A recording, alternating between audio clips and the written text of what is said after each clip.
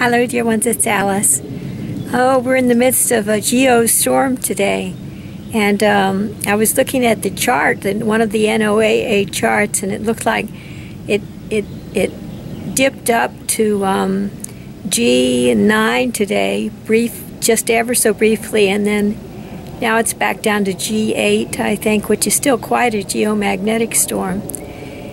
So anyway, I had this this flower vase here that I was putting flowers inside, and I held it up. I was going to store it, and I held it up like this, getting ready. It was the back of it was facing one of the windows of the house, and I was getting ready to put it on a shelf and store it, right?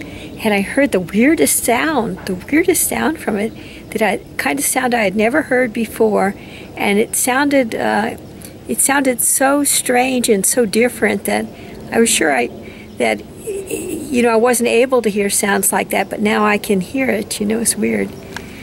So I brought it outside where I noticed that I could hear more of a sound like when you listen to a conch shell, and now I'm going to see whether I can record the sound with a camcorder. So hold on.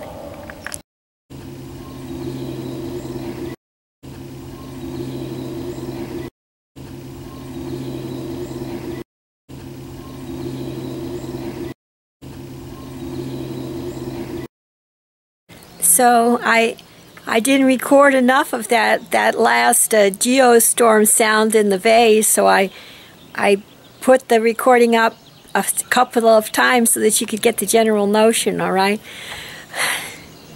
And it was a weird sound.